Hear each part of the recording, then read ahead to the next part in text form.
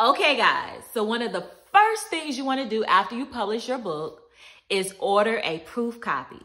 So today I'm going to be walking you through the steps of ordering your proof copy and showing you the difference between a proof copy and an author copy. I'm Latoya Nicole, owner of Entrepreneurs Color 2, the leading coloring book and supplies company promoting mental wellness in Black women and girls. So make sure you go check out entrepreneurscolor2.com for your coloring books and your coloring pencils. All right, so let's get into it. I wanted to show you an example of what a book looks like when you order the proof copy. Now, as you can see, the book comes and it has "not for resale" on the front of it. And it's also different on the back where you see the barcode. It's a difference when you order your real copy versus the proof copy.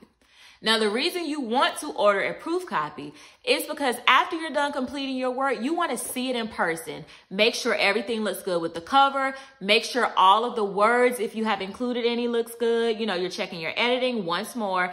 And you want to, if you're doing a coloring book, you want to just make sure that images are crystal clear and coming through on the page like you envisioned them or like they looked online before you submitted it.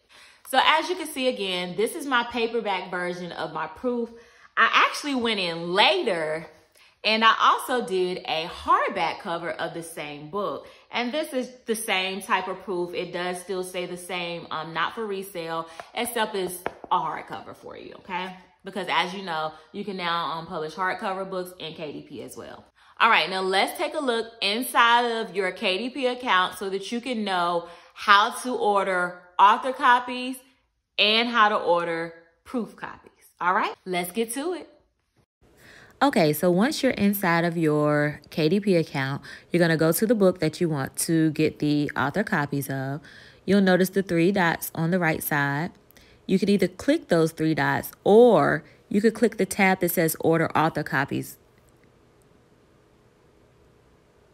Once you get to the author copies page, you're going to enter in the quantity that you want. So for this example, I'm going to say 250. Once you enter the quantity, then you're going to select your marketplace. For me, it'll be Amazon.com. And then that'll give you your total cost minus the shipping. You can use your author copies to sell wholesale on your site, or you can use it to sell to get your full amount on your website where you're shipping the books yourself. You can sell them you can order author copies for book signings because as you see, author copies are just a fraction of the price, costing $2.15. Okay. So now let's get to the proofs. You do the same thing where you see the 3 dots on the side of the book you want. You click on Request Proof Copies, and then you can do the same thing with entering your quantity. Again, the reason you want to order proof copies is so that you can review the book before you start selling it to the public. Then hit Submit, wait a few hours, and you'll get an email to complete the purchase.